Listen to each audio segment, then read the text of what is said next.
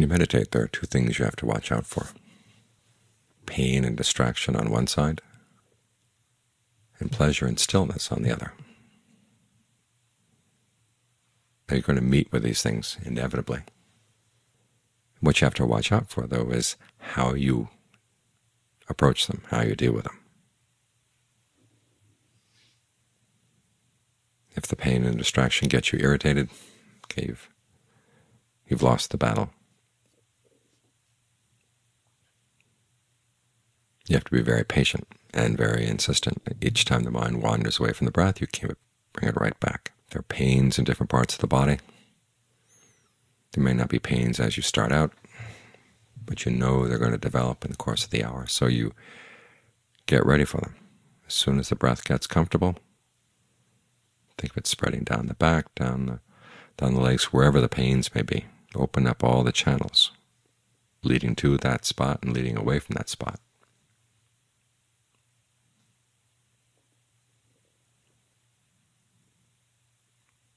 And keep your attention with the comfortable parts of the breath, the areas where the breath feels good.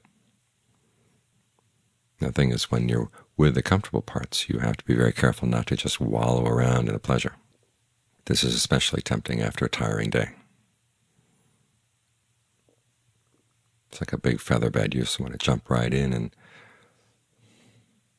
get swallowed up into the feather bed.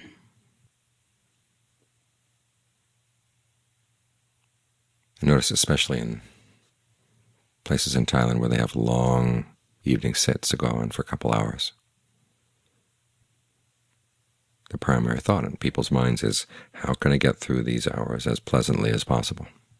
And the mind finds a little place. It's called delusion concentration, where there's a sense of ease, and the mind is not doing anything at all. It's just very, very still. But you don't really know where you are.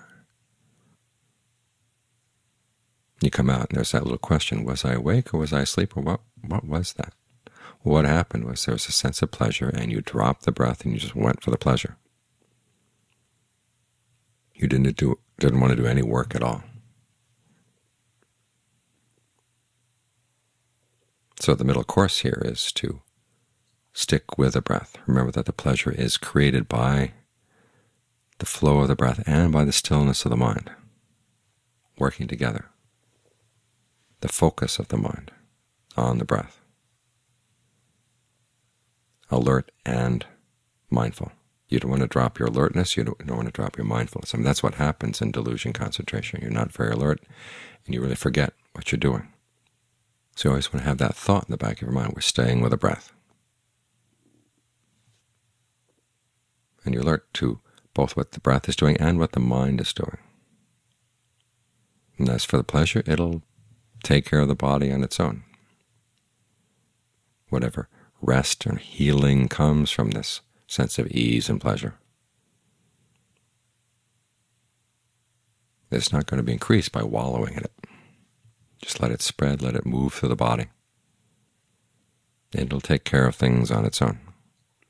Your job is to stay as mindful and alert as possible. It sounds like work, but it is a kind of work, but it's a work in pleasure. It's a work in stillness, an effort that you put in pleasure, an effort that you put into the stillness. It's good work.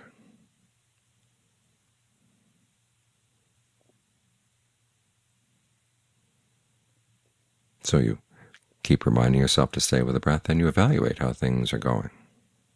You drop the evaluation only when everything is really, really fine and you can stay centered and still and not lose your focus and not lose your alertness. That's when you can simply become one with the breath and the pleasure, and your awareness all seem to become one entity. And as long as you can maintain your alertness and mindfulness while you do that, you're fine.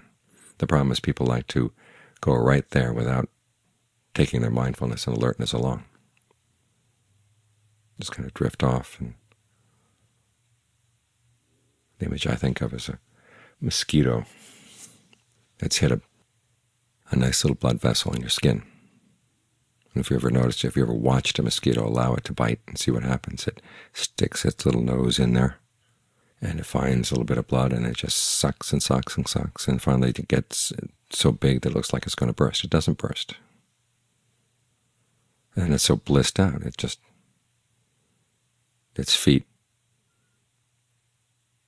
seem to lose touch with your skin. It's just kind of hanging there by the nose. And sometimes you try to brush it away. At that point it won't go away. It's just so blissed out with all that blood. That's what happens in delusion concentration, is you hit that nice little source of ease, and you just stick yourself in it, and then you let go of everything else, including the mindfulness, including the alertness. It feels good, but you don't really gain anything from it. It is restful to some extent, but not nearly as energizing as if you're focused on the breath and the ease, and you stay mindful and alert.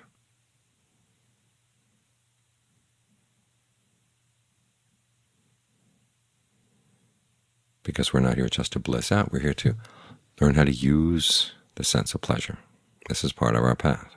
And whatever pains come up, we learn how to use those too. This is what's so radically different about the Buddha's teaching. People who were into self-torture had pain as their goal. They wanted to have as much pain as possible. The more pain, the better. Burn away their defilements, or cleanse away their defilements.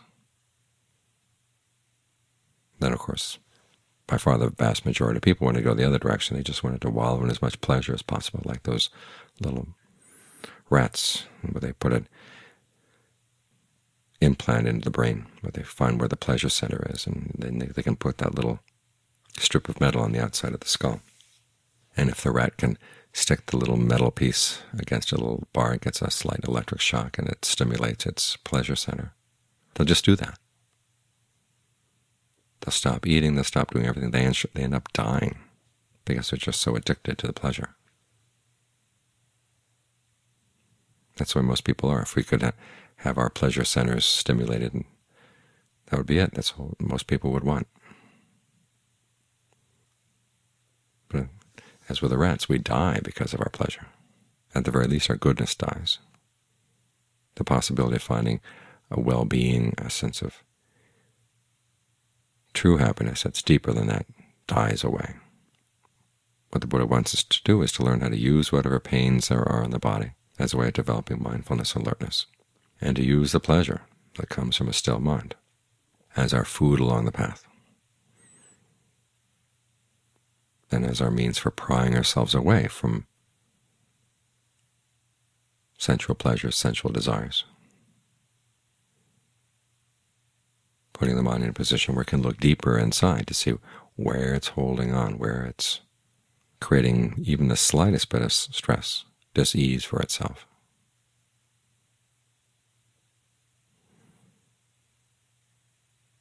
So don't look at the pain as an enemy, and don't look at the pleasure as your true friend. You have to remember you're going to use these things. They're tools.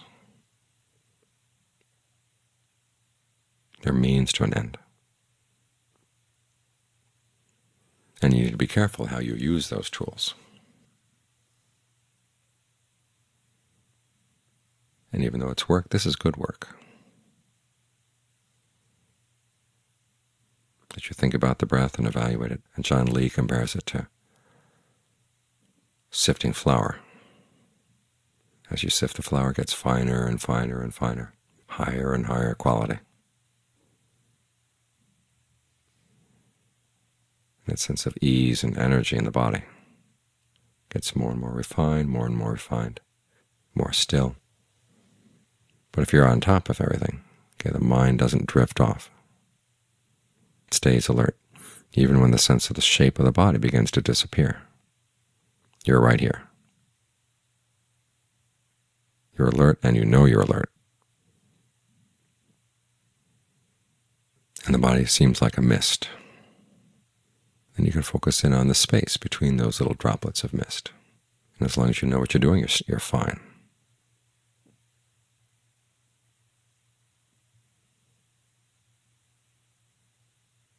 But all of this is a means to an end.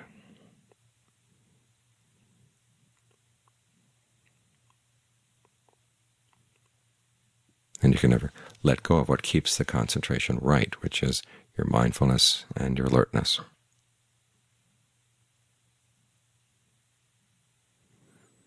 And the discernment that you bring as you evaluate things.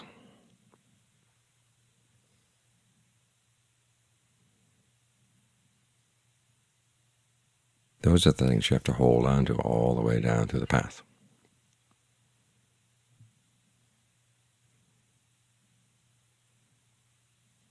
To keep you from wandering off to either side. So be very, very careful about what you let go of and what you hold on to.